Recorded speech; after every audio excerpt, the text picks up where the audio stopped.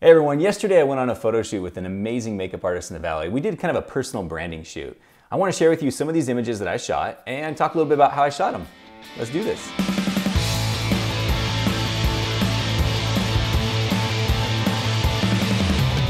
All right, so typically I shoot wedding photos, but every once in a while I'll collaborate with a business owner and we'll create some images for their branding. And in this situation, I got to work with Brooke Nicole. She's an incredible makeup artist out of Phoenix.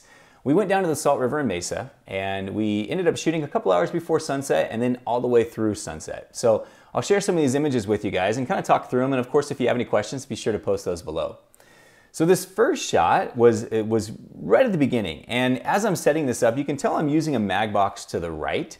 You can see from the shadow that's kind of underneath her chin here, the sun was actually kind of back behind me towards the left. So it was giving her a little bit of fill light, but for the most part, my light is coming out of the MagBox. Now behind her, the sky was just, I was not getting the rich colors, the blue there, and I really want to show that off. So in the next shot, you'll see that my sky, I underexposed it so I can see what it's gonna look like. And in these situations, guys, a lot of times I'll just flip my trigger off really quickly, just to make sure I can get my sky where I want it and I don't get, I have to worry about what my flash is looking like at the time. Then I'll turn it right back on again, and I can get this next shot here. This is where basically I'm shooting, I'm balancing that flash with that blue sky. So again, if you guys want to really bring out the sky, the color in your skies, you have to underexpose it many times and then put a flash on your subject.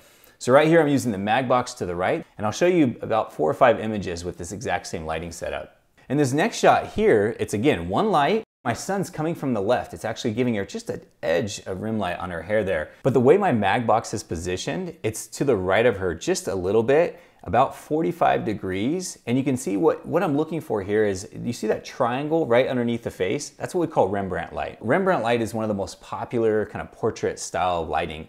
Now what's nice about using the MagBox is it's a big enough light source to actually get that beautiful wrapping light and create that triangle. In this shot, again, my sun is to my left, my MagBox to my right, and I have Brooke looking straight at me. So I call this my Wonder Woman pose. It actually comes from a great book. I think her name is Amy Cuddy, and the book is called Presence. And she talks about body language. And so when I am posing with models, a lot of times I'll look for a different body language that portrays a certain message. All right, so this next shot, I actually was kind of going for something a little bit fun. I pulled out a kind of a gimmicky lens. It's a Lens Baby lens. It's one that's been sitting collecting dust for literally years in my office. And I pulled it out and I said, I'm gonna have some fun with this one.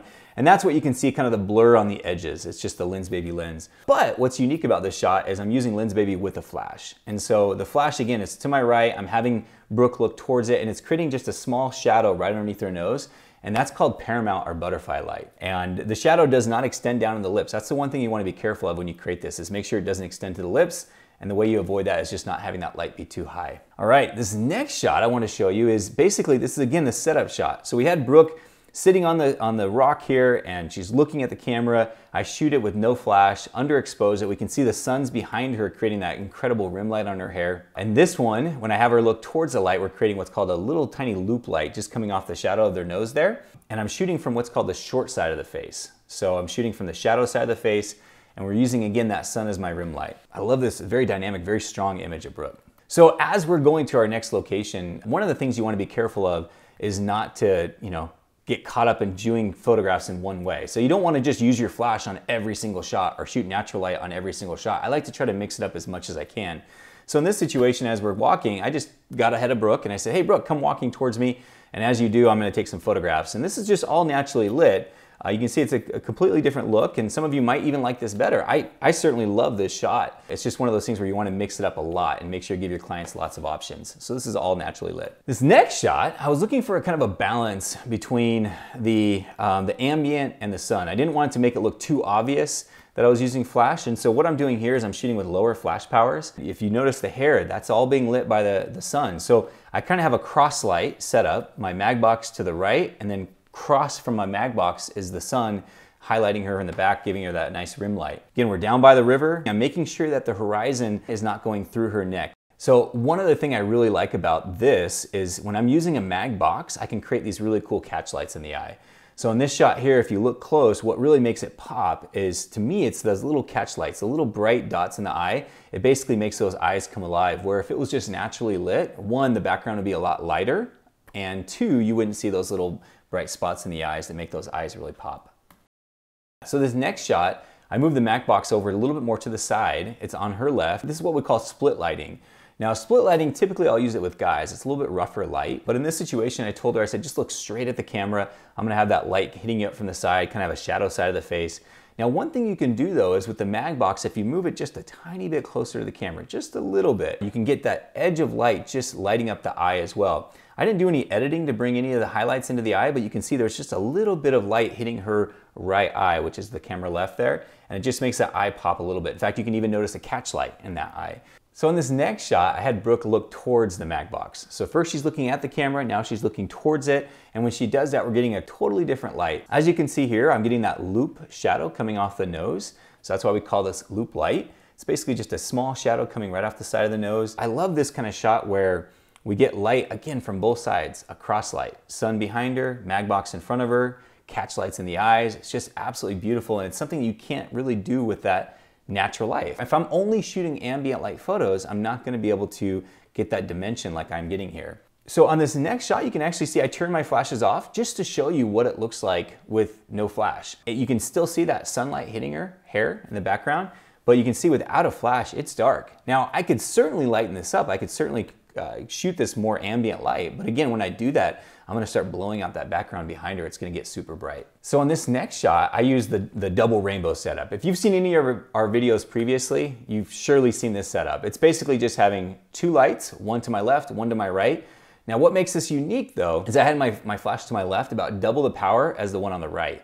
And I do that just to create more dimension, so it's not equal lighting setups. So you can see that light on the left is definitely more powerful or more bright than the one on the right. So now we actually started walking down to this area. I wanted to be able to, there's a place called Red Mountain, and it's this beautiful mountain structure in the background right along the Salt River.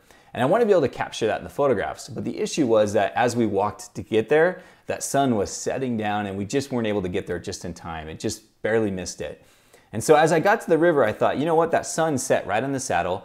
Let's create our own sun.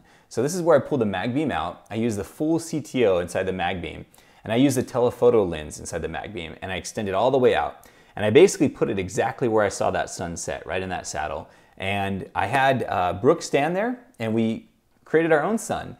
Now what's fun about these types of setups, guys, is when you create your own sun, it all depends on where you position your lens relative to where that light's hitting. I'm gonna show you just 3 images here. I don't know which one's my favorite. I actually kind of like them all. This one, you can see that sun, the MagBeam, is just over her left shoulder. So I'm getting just an edge of the MagBeam coming into the frame. If you look at this next one, I actually moved just a little bit. I didn't move the light, I just moved my body so that now the MagBeam is right behind Brooke, and we're getting just kind of that rim light. And then this last one here, I actually moved even a little bit further to the side, and now you can see the MagBeam coming out over her left shoulder on the right side of the camera. To me, it looks exactly how the sun looked as it was setting as we were trying to get into our spot to take these photographs.